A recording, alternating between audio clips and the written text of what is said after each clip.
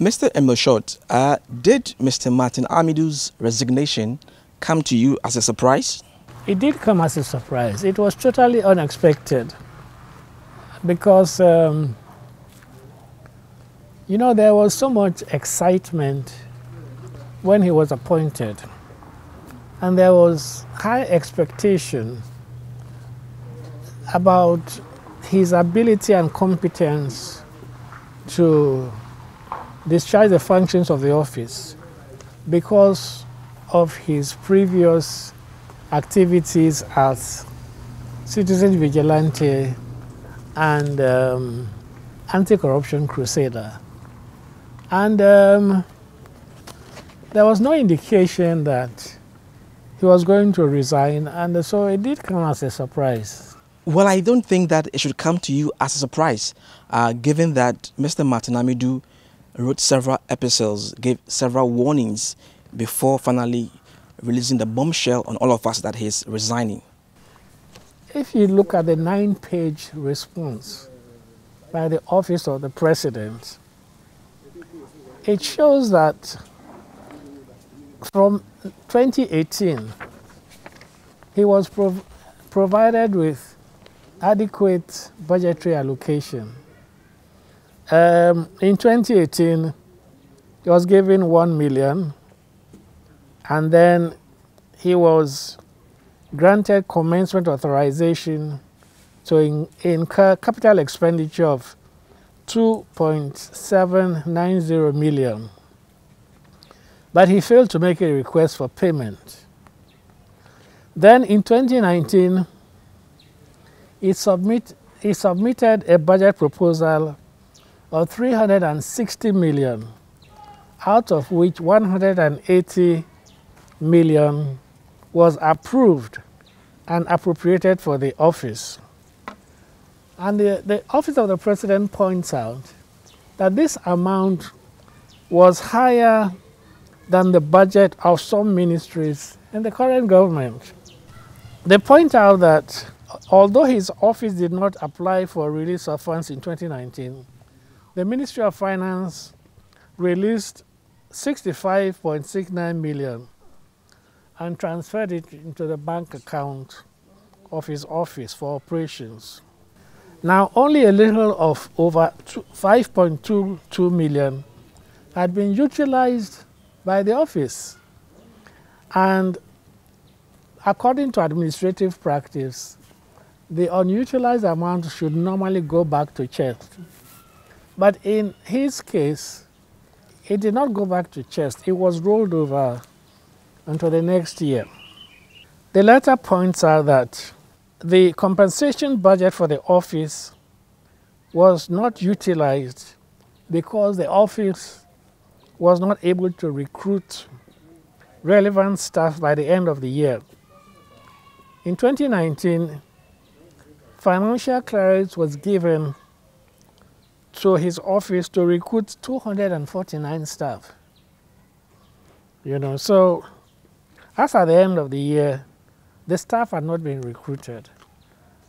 And the Office of the President is saying that they cannot be held responsible if he failed to recruit the staff.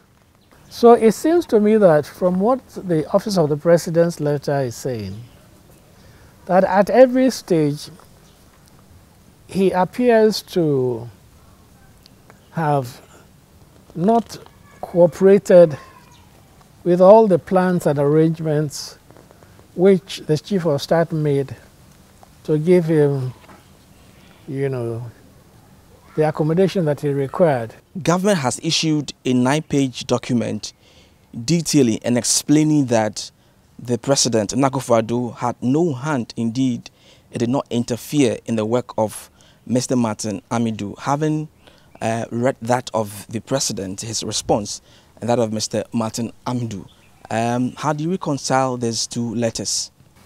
The President letter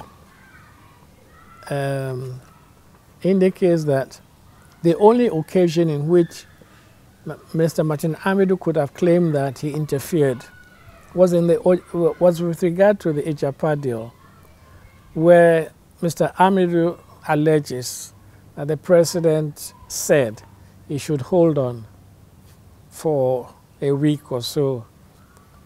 And also the president gave him comments from the Ministry of Finance, which initially Mr. Amidu reluctantly agreed to get comments from the Ministry of Finance. But when the president handed over the comments to him, he refused to accept them.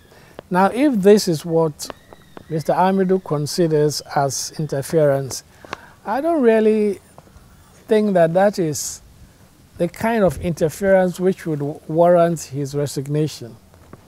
And if I were in his position, given his commitment to the fight against corruption, I would have continued with my work, and if I thought it necessary to investigate the corruption which he said emanated from the Ejapa report, I would have continued with the investigation of those offenses. Some have said that the creation of the Special Prosecutor's Office is a waste of time and that we need to rather strengthen existing institutions like Shraj, Yoko, and the AG's office. Where do you stand on this matter?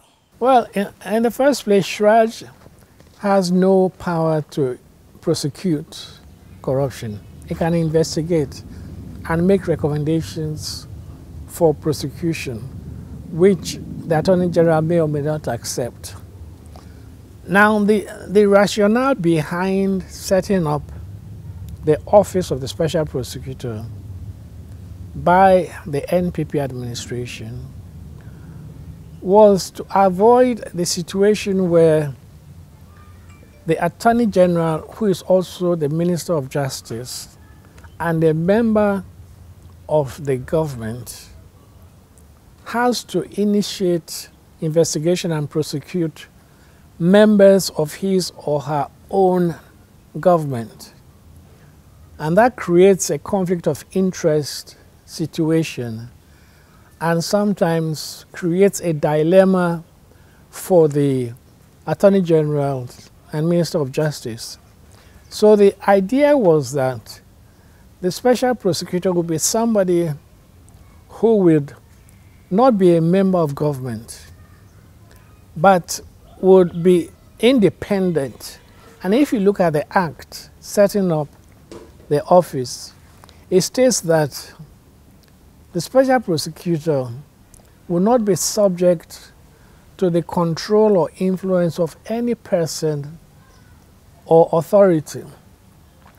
And so, even though the Special Prosecutor has indicated in his letter of resignation that he felt that the President was interfering in his work, the Act grants him the power to exercise his functions without reference to anybody, and even if someone else is giving him instructions, he has the power to ignore those directives and to proceed with his investigation and prosecution. And for example, in the Ejapa deal, where he said that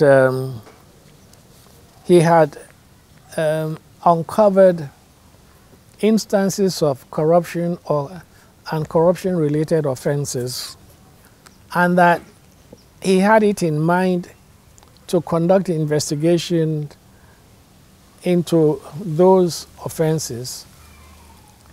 As the government states in the response, nothing stopped him from conducting this investigation, and if he found sufficient evidence to prosecute whoever was responsible for the criminal offenses of corruption and corruption-related offenses.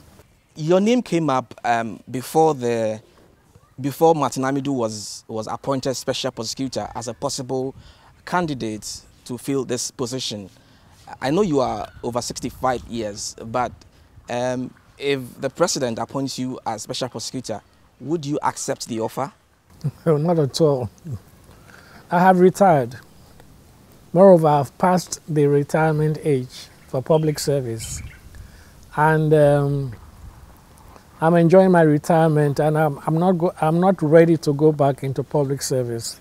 A few names have been mentioned on Ghana Web, including Mr. Ernest Abochi, the former dean of the Gimpa Law School, yes. Anna Bosman, who worked with me as deputy commissioner, and then went to the ADB Bank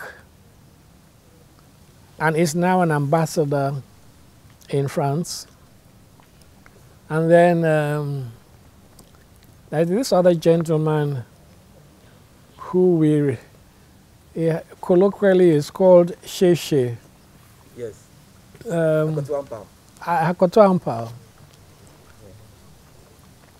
Ampao. His name has also been mentioned. So who amongst these people you have mentioned, those prominent persons you mentioned, who could fill the position, who do you think stands out tall? I would reserve my comment or opinion on that issue. Thank you very much, sir, for talking to us. We're grateful. You're welcome.